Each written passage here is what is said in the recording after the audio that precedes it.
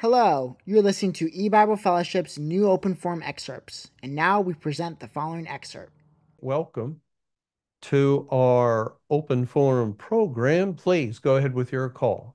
Hey Chris, Peter and Lazarus in John 21. Can Peter be looked at as a picture of all the believers, of course, feeding sheep in these times that we are in our judgment day? And when he was inquiring about Lazarus, and Lazarus picturing the great multitude that are being drawn, could he be a picture of the great multitude that are being drawn, and that Christ pretty much tells Peter in a nutshell, don't worry about him. Just feed my sheep in a sense that, because, you have a lot of people are like, where's the multitude? Where are they? And that we are just to be focused on feeding God's sheep, and God's going to pretty much deal with that. We're bringing all his flocks in. Can that be a picture of that? Well, it's very interesting that it's in, that context right after John 21, I think 15 through 17 is the threefold feed my sheep stanza. And then we read in verse 18, verily, verily, I say unto thee, when thou wast young, this is Christ still speaking to Peter, thou girdest thyself and walkest whither thou wouldest. But when thou shalt be old, thou shalt stretch forth thy hands, and another shall gird thee and carry thee whither thou wouldest not. And the reference to young, we can relate to the day of salvation, being old, day of judgment, and also the Lord is getting into his death, that wherein he will glorify God. Verse 19, this spake he, signifying by what death he should glorify God. So Peter is a type of the elect who, in his old age, he's going to go where he would not, that is, it would not be according to his desire. And we can see that during the day of salvation, it was according to the people of God's desire to bring the gospel of salvation. In the day of judgment, no, we're not thrilled. We're not thrilled that salvation has come to a close, and we can't go running with water, like Lazarus and in Luke 16, where Father Abraham says to the rich man in hell that they which would come from hence to you cannot. They which would expresses a desire that he wanted Lazarus to come with a drop of water. Well, they which would bring not only a drop, we bring the whole bucket, cannot. And so it's a grievous time period. Old age is typically more difficult, harder than when you're young. When you're young, you have energy, you have strength, you don't have all the physical ailments. And when you're older, physical ailments, losing energy, losing strength, and so forth. And so for the people of God, there's a weariness. There's this tendency towards fainting. Faint not at my tribulations for you in the day of judgment.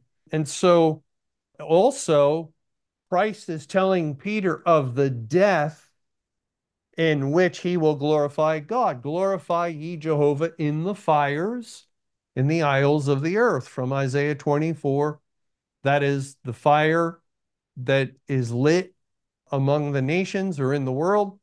We are to glorify God in the day of judgment, and we'll glorify him by taking up our cross. And it's always been the case, to take up the cross has to do with learning the truth of the Bible in proper time and season, and following that truth, following it and doing it, not just hearing it, but receiving it, hearkening and obeying and doing it. And always that's taking up the cross. And so it's really implied here. Another shall gird thee and carry thee whither thou wouldest not. This spake he, signifying by what death he should glorify God. And when he had spoken this, he said unto him, follow me, follow me. And in other places, take up your cross and follow me. And here in verse 20, then Peter, turning about, seeth the disciple whom Jesus loved following, which also leaned on his breast at supper, and said, Lord, which is he that betrayeth us? Peter, seeing him, saith to Jesus, Lord, and what shall this man do? What shall this man do? Now, I had some notes here I'm trying to review quickly. Well, yeah, it's been a while since I looked at it. But the disciple whom Jesus loved, in all probability, is Lazarus. Lazarus, who was dead for 4 days, and Christ raised him from the dead, which explains Peter's curiosity. He looked upon the disciple whom Jesus loved and said to the Lord, what shall this man do? Jesus saith unto him, if I will that he tarry till I come, what is that to thee? Follow thou me.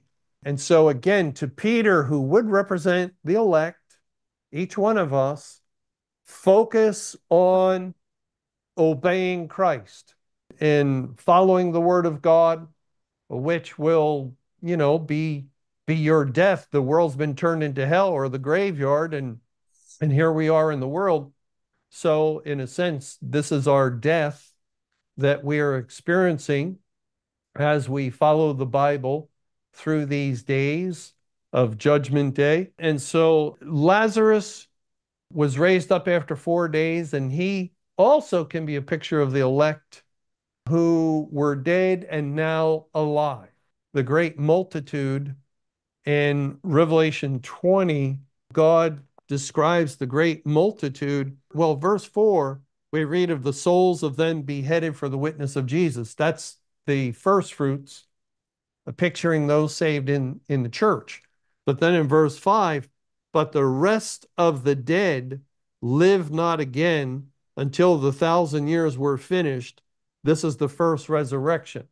So the great multitude is called the rest of the dead that live not again until the 1,000 years are finished. The 1,000 years identify with Satan, his period of being bound over the church age.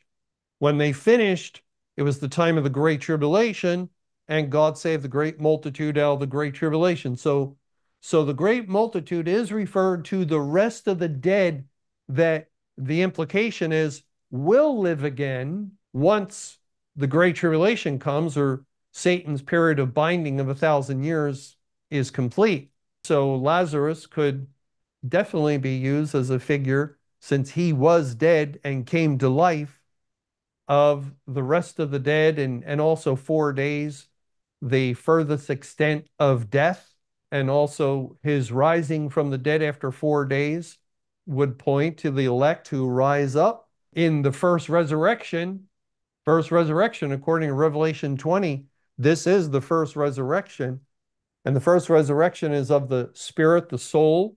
So once God completes the salvation of all the elect, then that is the first resurrection. And the physical resurrection of Lazarus could also point to that. Going back to John 21, verse 23, then went this saying abroad among the brethren, that disciple should not die. Yet Jesus said not unto him, he shall not die, but if I will that he tarry till I come, what is that to thee? Very hard language to understand. I'm not sure, I'm sure there's more here, and I don't know everything that's involved here, but I would think because it's being pointed to everything in John 21, from the fishing to the drawing of the fish to the feed my sheep 3 times. Everything has been post end time, great tribulation, and then in judgment day. And so I would think that this concluding passage would also be, along those lines. Thanks for watching, and be on the lookout for more new Open Forum excerpts that will be added periodically.